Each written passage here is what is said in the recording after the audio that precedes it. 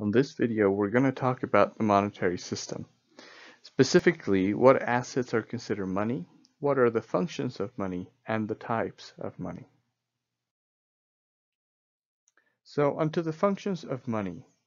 Money can be a medium of exchange, a unit of account, or store of value. As a medium of exchange, money is the item that buyers give sellers when they want to purchase goods and services. It works as a unit of account because it's the yardstick that people use to post prices and record debts. And lastly, it's a store of value because it allows the holder to transfer purchasing power from the present to the future. An example of the opposite is manna, the food that the Israelites ate in the desert.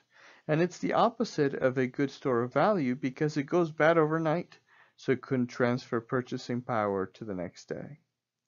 Lastly, there's two kinds of money. One, commodity money, and two, fiat money. Commodity money are assets with intrinsic value, so they have uses other than being money. Other kinds of assets that were used as money previously were gold, cattle, shells, or cigarettes.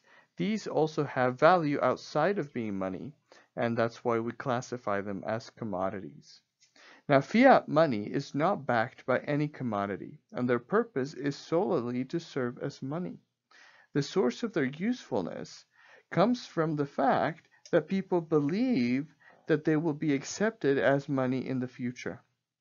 That trust is usually transferred from the trust that people have on the government or institution that issues those notes. If everybody suddenly distrusted fiat money, it would become worthless, as it happened many times throughout history.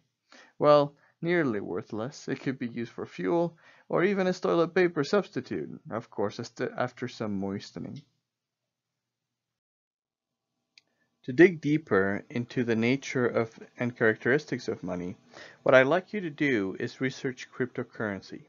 Go and, with your favorite search engine, research cryptocurrencies, what they are, how they work, and how people use them. Then, in Top Hat, answer the following questions. 1.